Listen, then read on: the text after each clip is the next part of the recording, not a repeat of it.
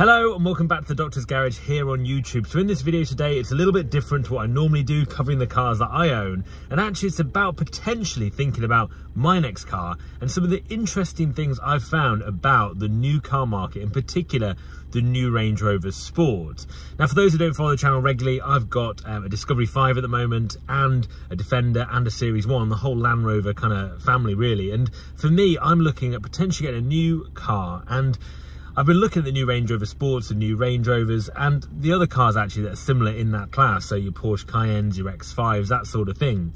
And I've found quite an interesting observation with that very recently. Now, I must state here, this is definitely not tax advice. This is definitely not an expert opinion. This is just my observations as someone that's looking at the new car market. And some of the things I found about monthly repayments that I think might surprise you about cars compared to like the new Defender compared to the new Range Rover Sport regarding the monthly price you might pay. A little bit of background about me and why I'm looking at all this at the moment. So I have a Land Rover Discovery 5 at the moment. It's an HSE luxury model and I've owned that for about 3 years. And it's kind of getting to the time where I'm thinking about changing. And with the current used car market here in the UK being quite inflated still, even though it is dropping off that peak of used car prices being very expensive, they're still quite high. And so selling this car now would be good potentially to do that. I own this car outright, and so I could sell this car and probably get more than I would usually, and certainly quite a good value compared to what I paid for it 3 years ago. Now, if I was to do that, buying another used car, let's say in this brand or another brand, you're still going to be paying quite a lot of money. And so really the most sensible option actually, arguably, and that's interesting to know your thoughts in the comments below, is to order a new car, providing you can wait for that delay on how long it takes to manufacture it, or if you get lucky and get a build slot that's nearly ready or something like that. So buying a new car at the moment is actually a cheaper thing to do rather than buying a used car, which is the first time ever I remember that being the case, but it certainly is at the moment. For those who do follow my channel here on YouTube and Instagram, you'll know that I have been thinking about getting out of my Discovery 5 at some point soon, but I'm trying to pick my perfect moment and exploring a lot of avenues. And that's why I decided to make this video, just to inform people really, if you're in the same position as I am, some of the options available to you and some of the really interesting findings you'll look at when you start looking at the new car market. So, as you can see in the title of this video, the main thing really I'm talking about here is actually company car tax, or benefit in kind. And to briefly explain that to you, if you don't have a business or are employed by a business that, you know, currently has company cars, the company car scheme is a way for you to be able to own a car through a business. And so the business pays the lease, and they can get some of the VAT back on that if they're VAT registered. And you then pay a benefit in kind, which is a type of tax really, because you having a car through the business is almost seen as a perk of your employment, and as a result you pay some tax.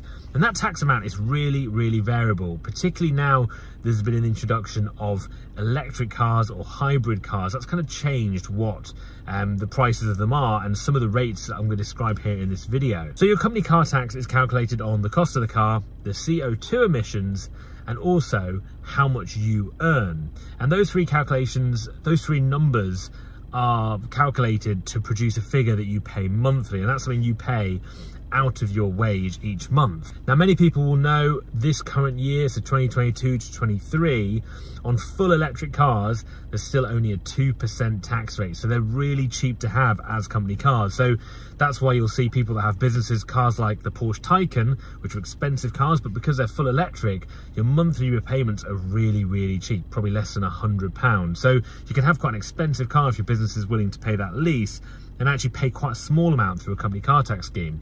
Whereas if you chose, let's say, a Porsche Taycan as an example, and then pick something like, I don't know, an Audi Q5 that's like a diesel, you're going to be paying hundreds and hundreds, probably like £500, £800, £900 a month to have that car over a Taycan, which seems weird if you haven't looked into this before, that you pay so much less for a car that I guess would be considered a lot more premium monthly, based on the fact of the CO2 emissions and the fact that it's fully electric. Now, in my quest for a new car, I don't want a full electric car at this point, and a couple of reasons for that. But for me, I don't know if I still feel a bit of range anxiety regarding a full electric car. Is it going to get to where I need to get to? It's kind of the logistics of planning a schedule out of where you're going to stop if you go on long drives.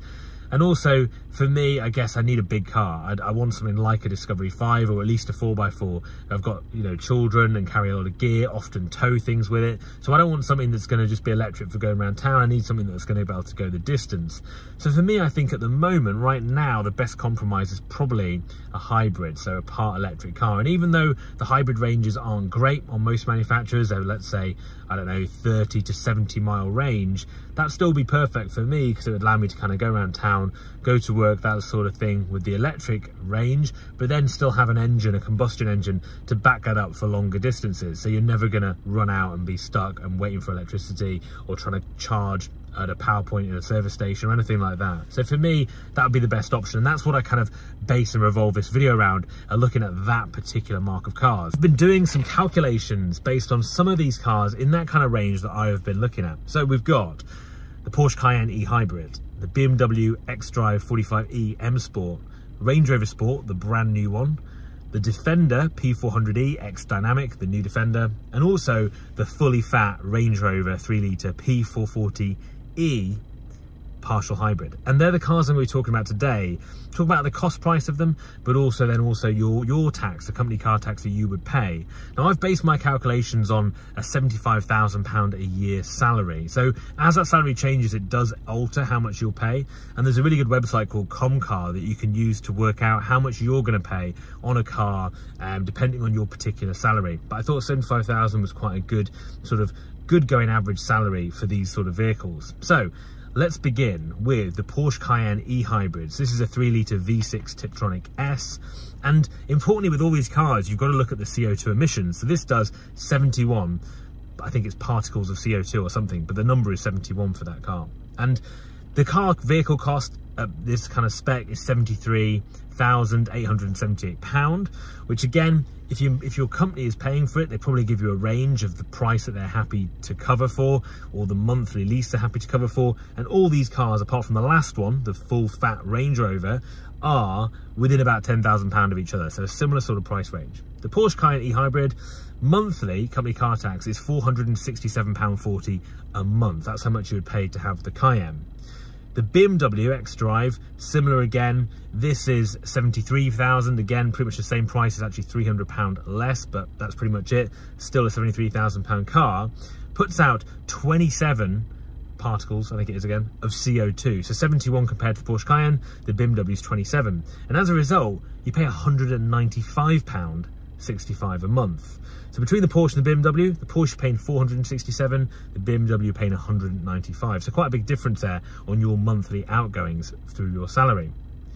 Now this is where it gets interesting for me, because I do love Land Rovers, and I've been looking at all the new Land Rovers out there. And as much as I love the older Defenders, like I've got a TD5, a 2006 Defender, I do like the new Defenders and the new Sports, the new Range Rovers, everything that comes with it. And the new Defender, let's say you pick the 2-litre new Defender, the P400e X Dynamic, which is a very nice looking Defender. You're talking around the high 70s for that, price wise. And your company car tax for that is £503 a month. And it puts out 77 CO2 units, let's say. That's how much it puts out. So £503 for the new Defender. Now, the brand new Range Rover Sport that's literally just been released, because it only puts out 18 on the CO2 scale, your company car tax is £138 a month.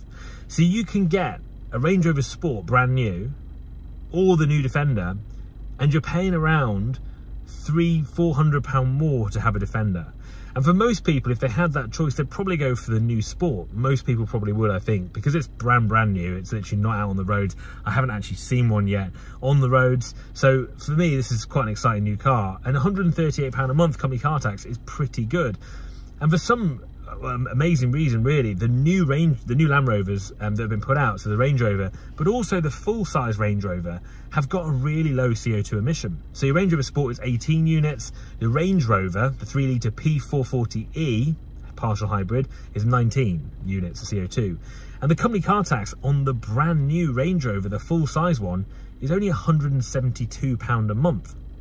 Now, the problem obviously with that is the car costs a bit more money. So this base spec Range Rover is £103,000 £100,000. So obviously quite a lot more than the kind of that 70 to 80 odd £1,000 bracket I was working at. But still, it's interesting to see that on a company car tax for you personally as an employee, if your company's happy to pay for it, the difference between your Defender or your new Range Rover, your Defender is £503 a month.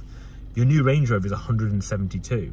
So really, when you look at those figures, it surprised me when I was looking at all these different figures from company car tax point of view, that the new Land Rover series cars, the partial hybrids, the PEVs, have put out quite low CO2 numbers, and as a result the company car tax is quite a lot lower. That for me was quite interesting, and I thought it was worth making a video around just to tell you guys about what I'd found, and it may influence what you do with your new car if you've got a business, if you're employed by a business that does do the company car scheme.